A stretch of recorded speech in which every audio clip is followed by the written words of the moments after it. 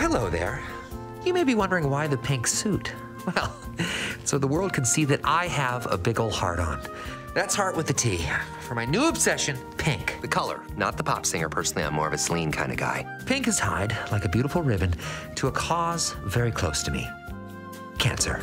So, Omaze and I are joining together to scare up some serious cash for Fuck Cancer. I'm gonna donate the very suit off my back while giving you a chance to own some movie marketing memorabilia. What you do from there is limited only by your imagination. Will you add it to your weekly wardrobe rotation? Does it become a colorful addition to your S&M dungeon? Or will you simply nail it to a post in order to scare away birds, children, and the elderly? Visit the website below to get all the details.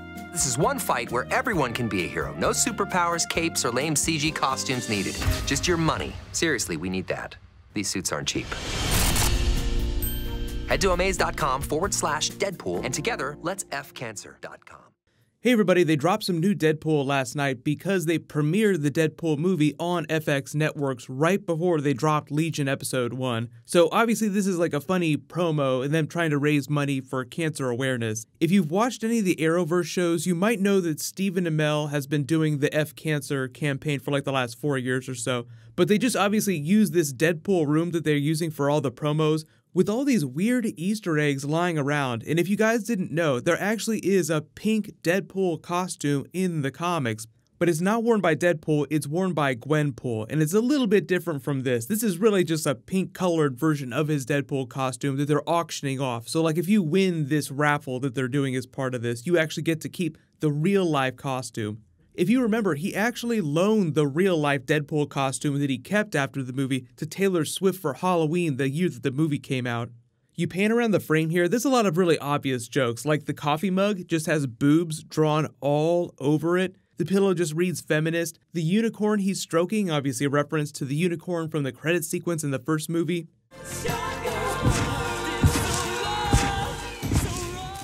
He's got a pink sprinkle Simpsons donut on the table. The pink flamingo, not exactly sure what that's a reference to. There's just a lot of like pink paraphernalia all around just to remind you about the cancer. The cancer montage from the first film, probably one of the best scenes of the movie. This is actually the deleted scene of them just going back and forth. I'm gonna wanna move our relationship completely to text and phone calls. No FaceTime, no time around that face. Your head looks like some sort of crystal that you would see at a 2-bit psychic. Can I touch it? You look like Shrek took a shit on your neck. You look like somebody turned your face inside out and then just left it like that, but then you got in a house fire. God, you look like a house fire was in another house fire. Wade, you look like a trash can full of shit was placed on your shoulders and then you were in a train fire. They wound up deleting this just because they went too long, like they were ad-libbing a bunch of different versions of the scene, so they tried to go with the best version of it. They used the idea of the cancer heavily to market that first film. I don't expect it to be a big deal during the second film because he can either have the pretty face or he can have the healing factor. The way they sort of glossed over that technicality is by saying that there would be side effects to activating his new power. Like they just had to torture him till he had some biological response that would automatically just turn on his X gene. Well, we'll have to keep on hurting you. In new and different ways, each more painful than the last. Until you finally mutate.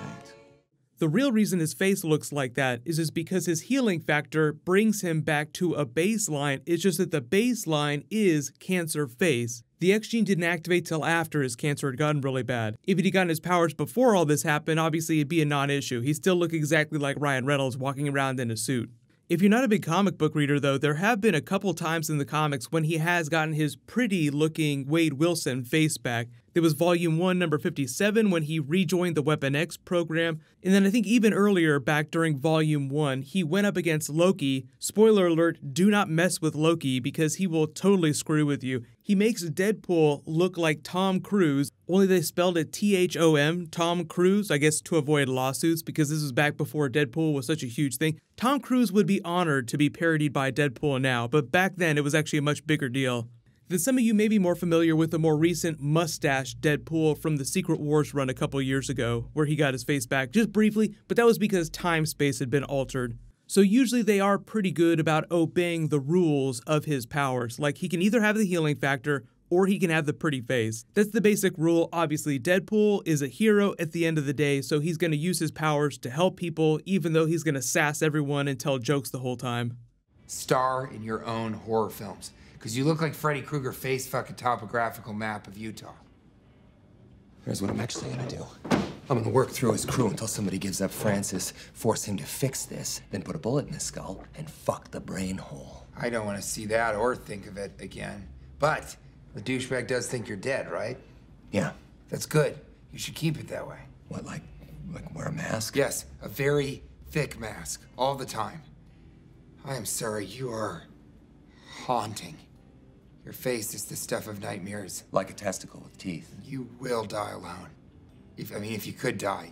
The way they're using this room is just like they used that room for the other Deadpool movie. Like, it was almost the same two sets for all the IDs that he would do. Like, he would either tee up some clip, then they would play it, or he would just do a lot of jokes in a stand-up routine. Like, they debuted clips on a bunch of different shows. There was even a clip on The Bachelor, because I think on a practical level, they just wanted to get everybody to go see the movie. And for the most part, when he was still just a comic book character, just a video game character, his audience was mostly male, so they were just trying to broaden his appeal. Oh, hello. You're probably thinking, my boyfriend said this was a superhero movie. Well, surprise, this is actually, lucky you, a love story. Why the fancy red suit, Mr. Poole? When your worst enemy is after your best girl, it's time to be a superhero.